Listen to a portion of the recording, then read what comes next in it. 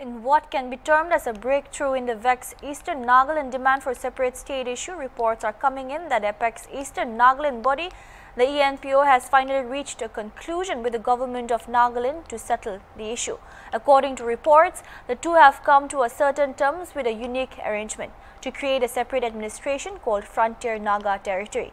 The proposed administrative arrangements will have 40 elected members and 9 nominated members, and the administrative arrangements will have legislative, executive and financial autonomy.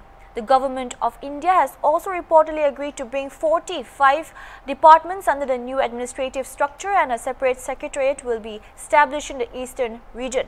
Further, an additional Director General of Police will be appointed exclusively for the new autonomous territory. A memorandum of settlement is soon to be signed, after which an interim body will be constituted for a year. Report also said that the invitation of the MHA, a 12-member ENPO delegation led by its president, Tapi Kyo Sangtam, held talks with Union Home Secretary Ajay Bala on June 16. The delegation also met interlocutor and special advisor MHA A.K. Mishra on June 17.